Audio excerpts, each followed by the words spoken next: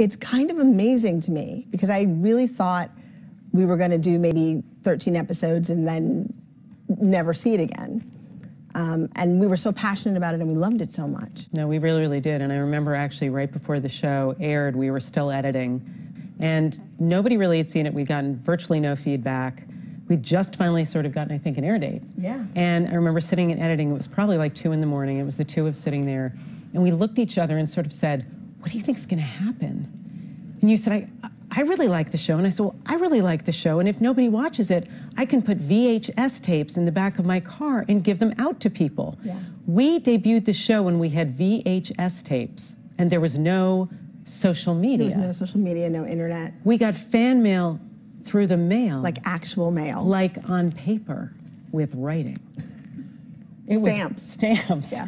So I think it's amazing, first of all, because such a long amount of time has gone by. And I have to say personally, I can clock years by what season of Grey's Anatomy it was. You know, major events in my life. The people who love me are kind of offended because that was the year of the shooter. And that was the season that Meredith and Derek sort of got married. And that Post-it note year, yeah. It sort of has, I think, been representative of a gigantic portion of both of our adult lives. It's true, and yet I woke up this morning and thought, 300? Like, it feels like yesterday. It really does. Yeah. It feels a little bit like old Grey's in that it's fun and it's funny and it's refreshing, and yet it still has that heart that Grey's has. Don't you think? Yeah, and I think it's actually, it's a weird thing to say, but it's an amazing representative episode of Grey's Anatomy. It's Grey's Anatomy at its best in a lot of different ways, and that's the thing which I think I'm super proud of it as a 300th episode, because I think it embraces all these different aspects of what Grey's is, both past, present, and also future.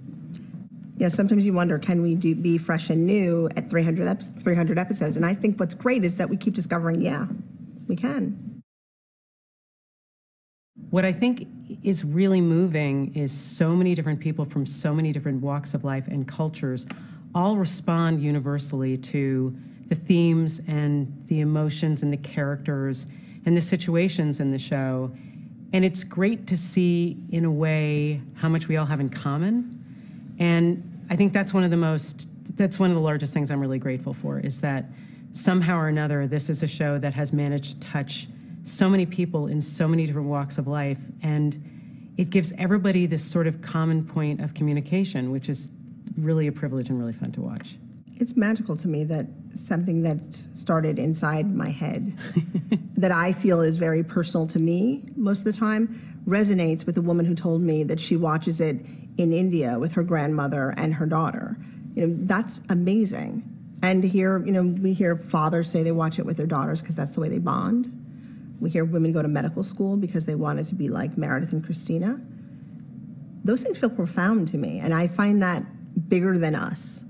It doesn't really, it's more about the impact of the show and the way the actors portray the characters and what that means in the zeitgeist. I think that happened later than other people might think. I know a lot of people felt like they thought it happened in season 2 for them. It happened around season 6. I was like, oh, I think we might keep going. That was really the first time I thought, wow, I don't have to worry about like keeping the lights on in my house. I was that person. I think that's really accurate. And also, we never left work.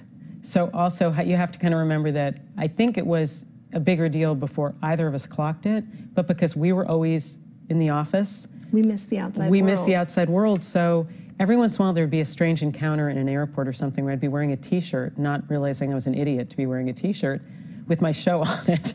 And someone would stop and go, oh my God. And I think that's the closest we came to. Yeah, I'd be in the grocery store and I'd hear somebody a couple of aisles over just quoting a line as part of their just normal conversation. And I'd think, well, that's odd. And that was pretty much it. Maybe in season 11 or 12, when I started going to the grocery store and 12-year-olds would come up to me and sort of follow me around. And I was like, what's happening? Our fans had given birth to fans. And that was insane. That's when I really thought, well, we got something here.